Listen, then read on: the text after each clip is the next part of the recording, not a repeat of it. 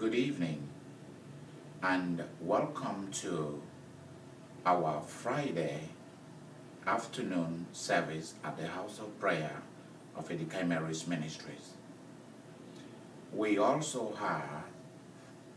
have as our special guests a reader for today's afternoon service all the way from England, the United Kingdom.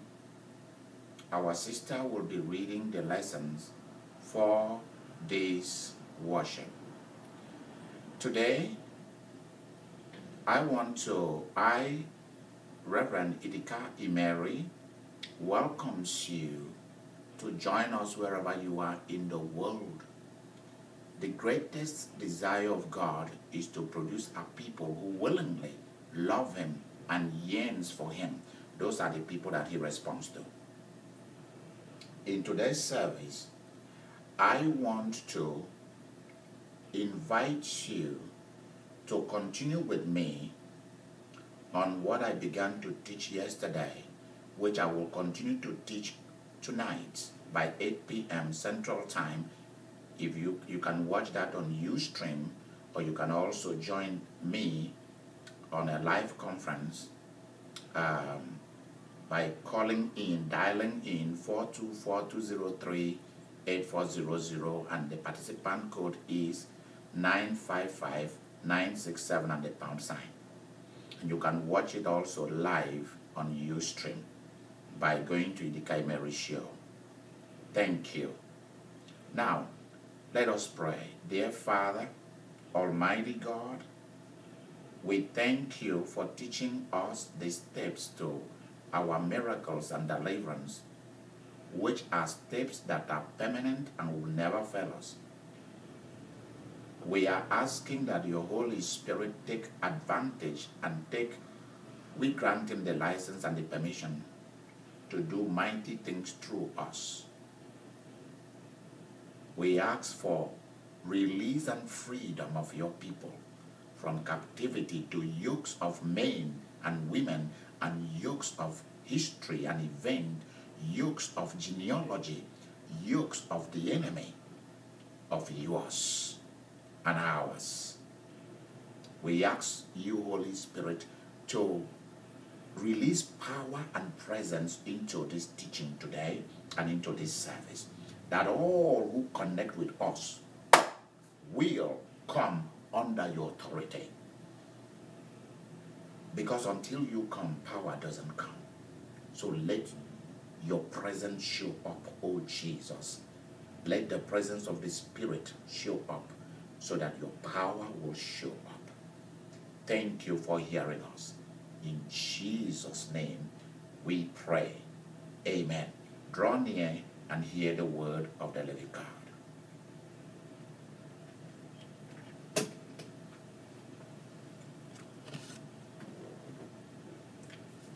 Our reading is taken from 1 Kings 18, and we'll be reading verse 1 and 2.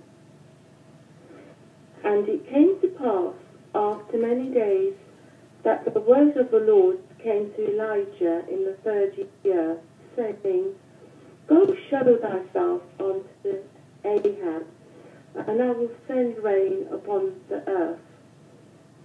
And Elijah went to show himself unto Ahab, and there was a sore famine in Samaria. Here ended the reading of God's holy word. Thanks be to God. Permit me to sit and to begin to share the word of God with you.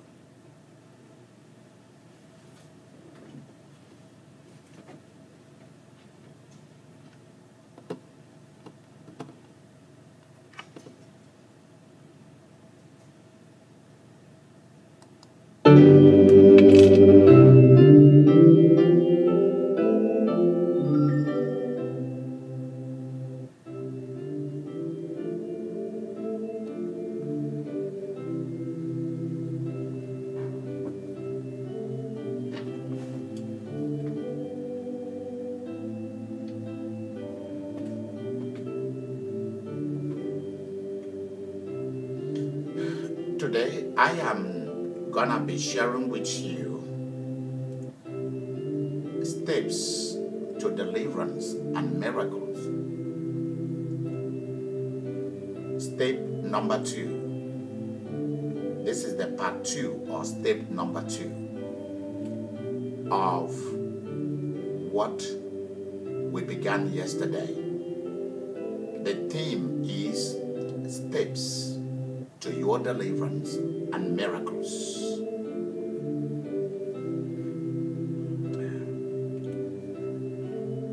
I just want to make sure that the people on the telephone line can hear me correctly. Now, step number 2 is this. When you have finally identified the key, the problem in your life and family, when you have spent time to find out what is playing out, what are the problems, what are the cycles, what are the patterns that happen frequently in your family for generation past or generation present. You have to watch. Don't just be a bystander. Watch what is happening in your family, what has been playing out. You must watch. You must know it. Do not ever be a fool when it comes to the issue of knowing what is the cycle, what is the patterns, what happened easily to people in your family. What do they die of? What kind of misfortune comes to them? You have also to know, where is God in all these things? You have to know what the Word of God says about miracles and deliverance, so that your family is delivered from all these spectacular and special events that happens catastrophically in your family life. And you have to put a stop to it, because until you begin to break what has been breaking your families, that thing will turn and break you too. Until you chase what has been chasing members of your families, that thing will turn around and chase you too. Now, step number 2. When you've discovered what is happening,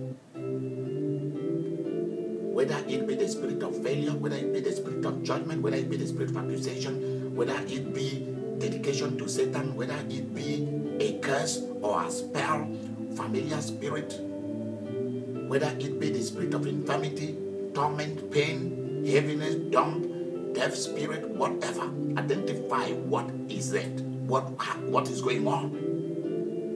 Now, when you identify it, find out what the Word of God says about your deliverance and miracles. And that's why people like myself, I'm available to help you. Then the next thing that you have to do, which is step 2, is this. Identify the physical human actors or actresses who personifies those spirits of darkness, who in the physical existence represent those demons or fallen angelic entities. You must find out there is somebody in your family who carries a satanic anointing.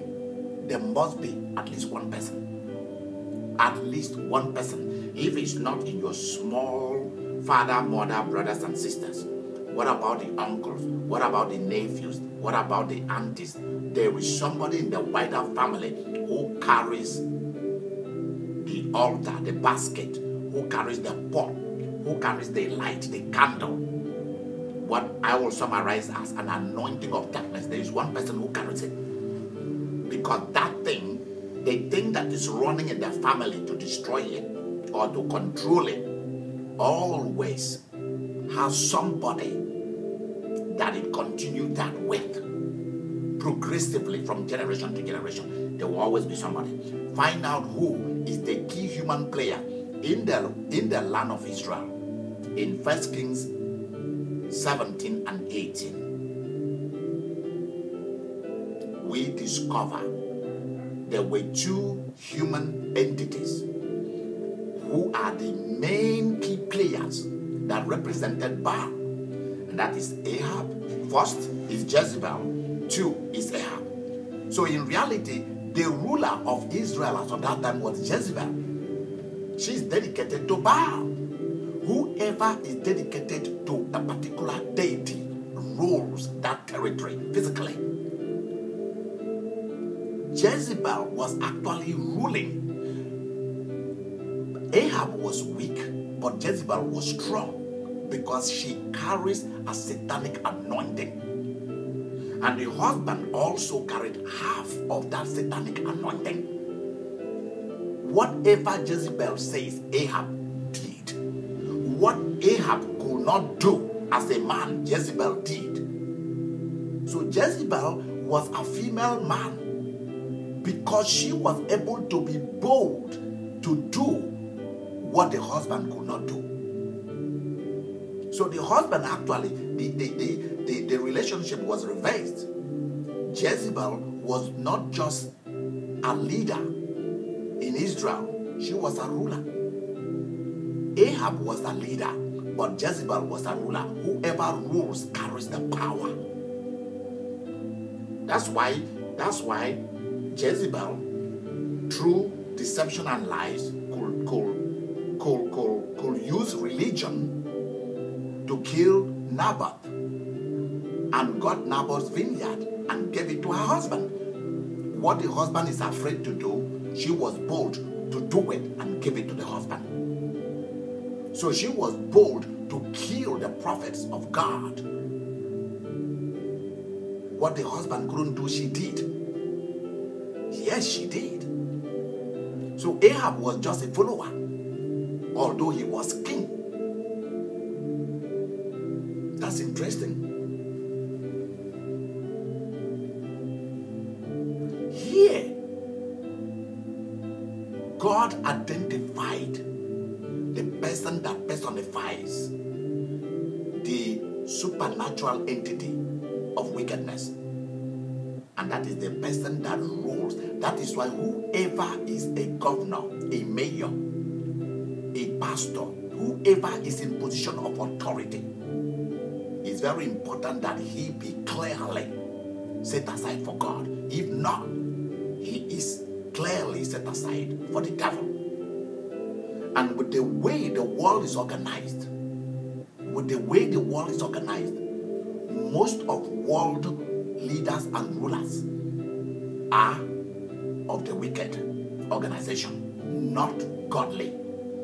With the way the world is organized socially, and that is true, whether in the banking sector, whether in the movie industry, whether in the book industry, whether in the music industry, whether in politics, whether in business, whether in education, it is organized with greed and satanically inclined.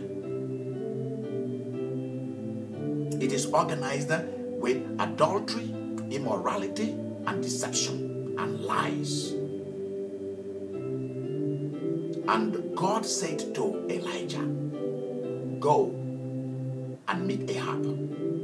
Until you begin to interact with the power, the physical personification of the demonic entity that rules your life or family. Until you know and you see. For example, I live in Wichita, Kansas, and I've been wondering what represent the supernatural wickedness in the city. And I've been able to find it. Finally, I was able to identify it. I was able to identify the power point. Where is the power point of your city? Where something might have been buried, or something might have, or a confession or something was made, something was predicted, projected, programmed. And that's what is running your city. That's what is running your nation. That is what is running your family. That is what is running your life. Who programmed what? Who predicted what? Who projected what? Ahab carried, he and Jezebel carried with them the personification of Baal. And that is why you have Baal worship, and God was abolished. The issue of God was abolished in Israel. They ran, God was an underground business. Jehovah and the worship of Jehovah became an underground business. And Baal was enthroned, even religiously. So that's why you shouldn't allow anybody to use religion to fool you. Now, when you identify the human personification, the human symbol of the problem that is going on, then you now have power to demonstrate. I don't want to go ahead of me, but I just want you to know that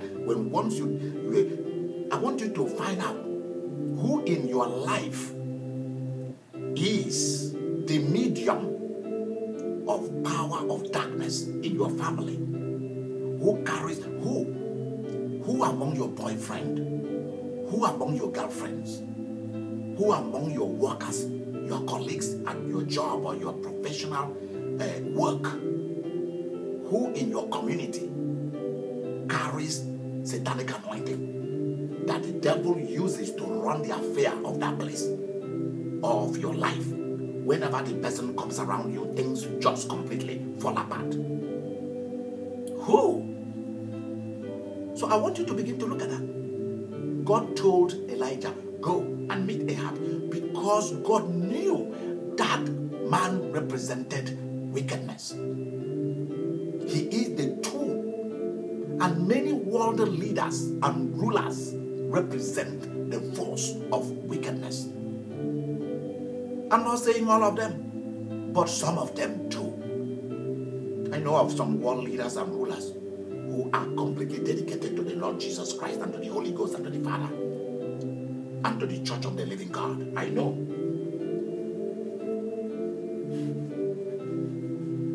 So I want you to begin to look at these things.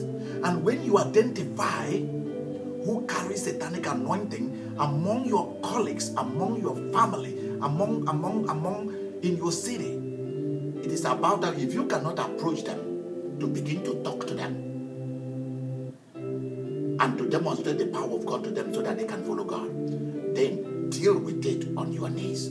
Go on fasting and prayer. Go around your city and anoint your city. That's why you should get those anointing oil from me. Buy them from me so that you can carry the anointing oil to anoint your place of your job, anoint your homes, anoint your kids, your husband, your wife, anoint your village, your city that you come from. Find where people congregate in your city, like the stadium or somewhere, or like the parks where the event take place in your city or your town, and go and anoint that place and take over that city and take over your country. You hear what I'm saying? This is very important. If it is a river, go and drop some of this oil and say some serious wicked prayer over that place. Violent, aggressive prayers. And you will see the entities will recognize your presence and they will begin to leave and they will go. That's why you need somebody like me to come to your house, to come to your country, to come to your city, so that real deliverance and miracles will begin to happen. That's why some cities are poor.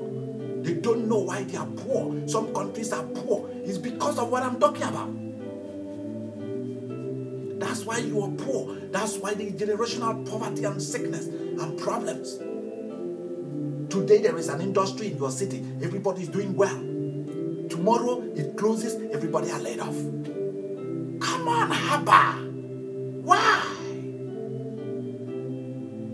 So I want you to identify those people who carry satanic anointing in your life, in your family, in your city, in your nation, and begin to target them. Either God change them or He remove them. He let God get them out of business. Your job is either to put people in business or get them out of business. That's your job. There are people in your family who shouldn't still be there making policies, making laws, selling of their land, doing different things against everybody else, and nobody say a thing. Let me begin to minister to you. Repeat this after me. Father, help me to identify and to know who are the human agent of darkness in my life and family. Those who carry satanic anointing around me, in my job, everywhere. Shout! Come on! Lord, I ask you this day, expose them. Expose them. Remove them out of my life, out of my family, out of my city, out of my genealogy. Get rid of them or change them. Lord, give me a new history. In Jesus' name, give us new history. As a family, as an individual, give me a new history. Now. I need it now. In the name of Jesus. In Jesus' name. In Jesus' name. In Jesus' name. In Jesus' name. In Jesus' name. In Jesus' name. In Jesus' name. In Jesus' name. Let your power be mighty upon those who are watching out there. Lord, let your power be mighty. Let your power be mighty. Let your power be mighty. In the name of Jesus. Thank you, Jesus. Let there be an ever-flowing grace, ever-flowing anointing that will never depart from me. And let every word that I've spoken this day carry supernatural anointing from heaven. Let your homes be set free. Your job be set free. In Jesus' name. Hallelujah. Hallelujah. The Almighty God be with you. And I will be seeing you at step number 3 on steps to deliverance and miracles. Your miracle has begun. It has started. Give me a call. 316-765-0060 or 316-243-2967. Email me at Idika Imeri 2000@gmail.com. Email me. I want to begin to minister to you, to pray for you. Pardon me, I'm not myself. Because when the Holy Spirit takes possession of me, I'm a different man entirely. Let the power of the Most High come upon you. Stretch forth your hand and touch my hand right now. And let there be fire. Fire. Let the fire from the mountain of God come forth and stand in your presence. Fire. In Jesus' name. Fire. Fire. Fire. Fire. Fire. Fire.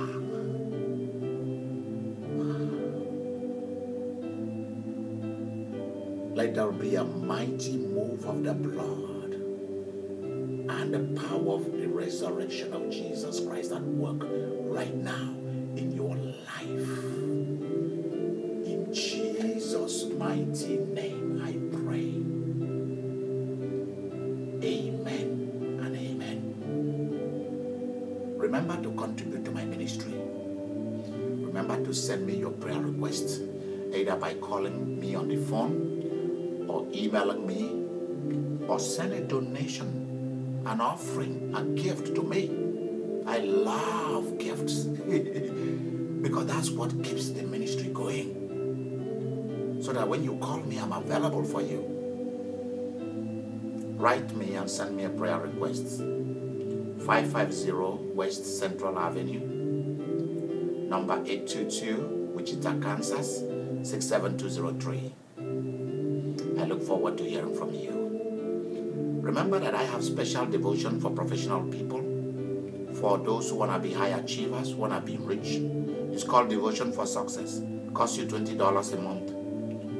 Go to my site, Idika Imeri, and donate your gifts. Contribute to the ministry. And pay for those things, either for the oil, $20 for those in America, 30 for those outside America. Not only that, God also called me to train people in business and investment, in politics, that's leadership, and in the pastoral ministry. God called you to be a pastor, so on and so forth. Join me at the School of Ministry, October 15. Costs you $200. If you want to break out of generational poverty, you want to become rich, call me. My job is to help you, to train you to become a rich person. Join me at the Rich 1000 Plus Club. Yes, it costs you $1,000 for you to join me. It's a live one-time payment. And if you've not completed your payment, please try and do so. And whenever you call me, I'll schedule time to be with you to begin to train you on what you are to do to become wealthy. God bless you and keep you. And thank you, my wonderful sister, for coming to worship with me and to pray with me today. God bless you in Jesus' name. Amen. And for all of you who are watching, God bless you and keep you. And there is somebody who have very heavy thing in your heart. You can confide in me, they die with me. I am a pastor. And I am a teacher. I am a prophet. I'm a bishop because I have pastors whom I give coverage. If you need a church home, if you need a coverage, I am here for you. If you are a church, whatever you are, if you are an individual, families, I'm here to give you coverage. God bless you and keep you. Remember that Jesus Christ is King, and I, Dr. Idika Imeri, loves you and cares about you and your family.